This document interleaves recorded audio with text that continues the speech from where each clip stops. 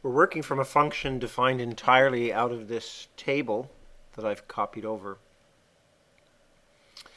And so we know quite a bit about its height, its derivative, and its second derivative at certain points and over certain intervals. And from that, we're going to be looking for extrema, points of inflection, and in general, just sketching a curve of the graph. So here's the sort of background information that's useful.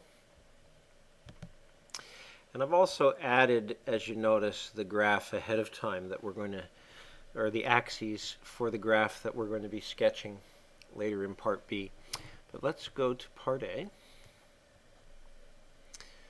And what we're looking for are relative extrema over the interior points. Note that they aren't even asking about the endpoints. So that issue of whether there are relative extrema at the endpoints is moot.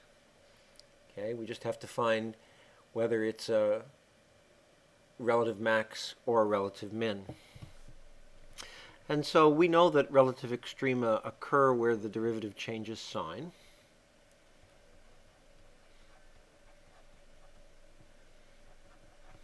So let's just put that in.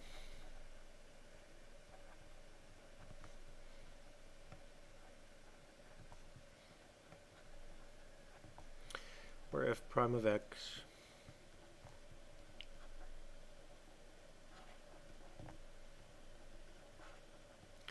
changes sign. And so let's just look along that line. F prime of x, it's positive, still positive. It goes to 0, but then it goes back positive. So note that there's no sign change here. Then from here to here, it does change sign. And from here to the end, it's entirely negative. Okay. So the only situation where we have a sign change is here at 2. And that sign changes from positive to negative as I go left to right. Okay, which occurs at x equals 2. Never mind that the derivative doesn't exist at 2. That's not of any consequence. It's the change of sign that we're interested in. And it changes, as we said, plus to minus as we move left to right. Hence, it's a relative max. That's all we have to say. Part B, as I indicated earlier, is the graph. And here we can be a little nervous at the first because there's a lot of uncharted territory. But proceeding in this order where we go from known points to known slopes to known concavity and then try to connect up the information, that's the safe route. So we'll start with the known point of 0, -1. Put that in. Then we have the known point of 1, 0. Goes right there. And then the known point of 2, 2. That'll be there. A known point of 3, 0. It's going to be there.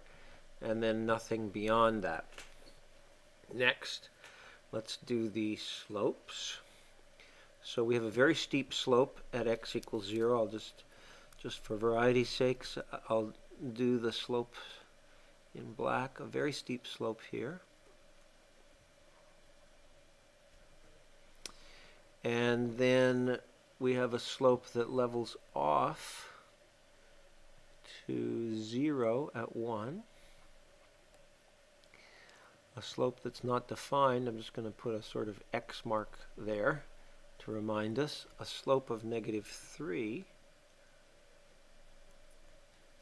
here at 3. And I'm not going to put in the slopes that are in the intervals just yet. So we've got positive slope here positive slope here, and then negative slopes here. Let's take a look a little bit at the concavity. So got positive concavity at the beginning, and then so we're looking for a kind of curve like that. Maybe I should have done that in blue. There's no real rhyme or reason to that. I'm just trying to create a little variety.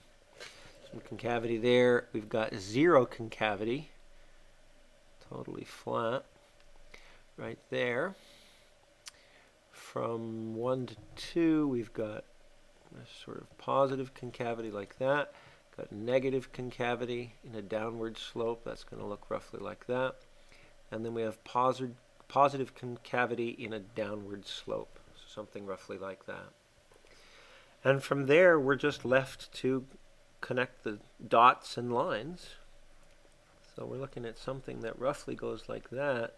Notice that really has to flatten out a lot as we get up to here, because not only does the slope go to 0, but the concavity. And then something like this. We're not at all concerned that we've got a cusp here at 2, because that's consistent with what they've told us, that the first and second derivatives don't exist, so we don't have to line up these slopes. And then something like this as we go away.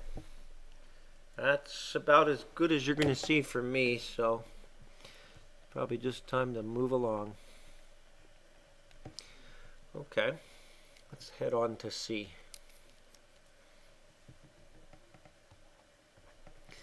Now, we have a new function.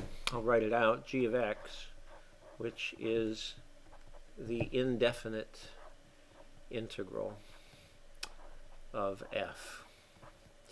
We use the t just because we have to use a different variable. It could be anything here other than the variable that's present at the end of the integral. And so we're using the fundamental theorem of calculus here as they asked us about g's relative extrema. Okay, so let's just reiterate what we know. Relative extrema occur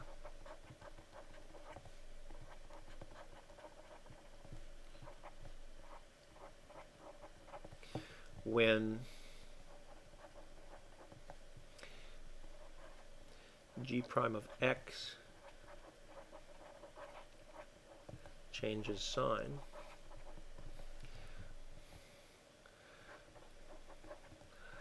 but by the fundamental theorem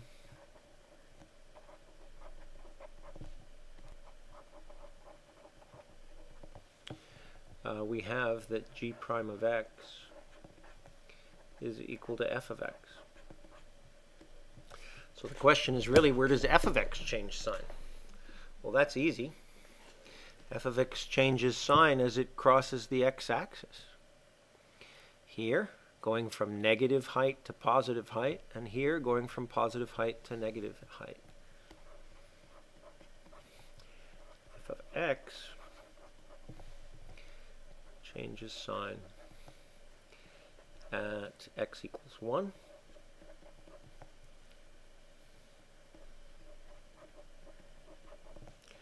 Which is plus, I'm sorry, let's just erase that. It's going negative to positive as we go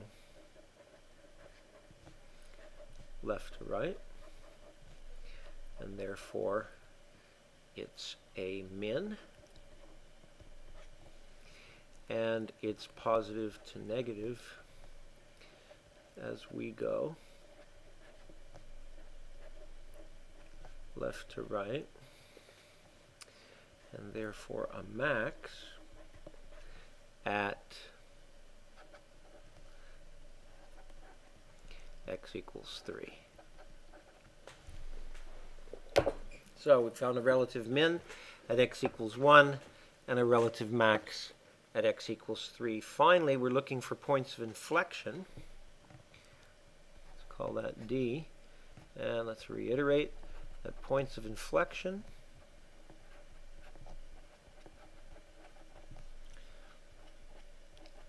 occur when the second derivative, when g double prime changes sign. And so that means the slope changing sign. Okay, let's write that in. But by the fundamental theorem of calculus, I know I've been a little inconsistent here. Here I call it the fundamental theorem. Here I abbreviate it as FTOC. But in both cases, we're talking about the same thing.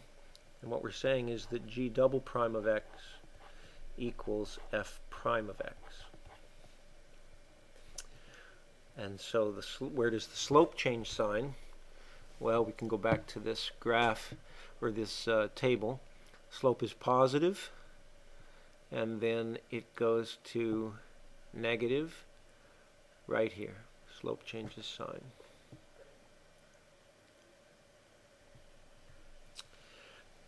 F prime of x changes sign.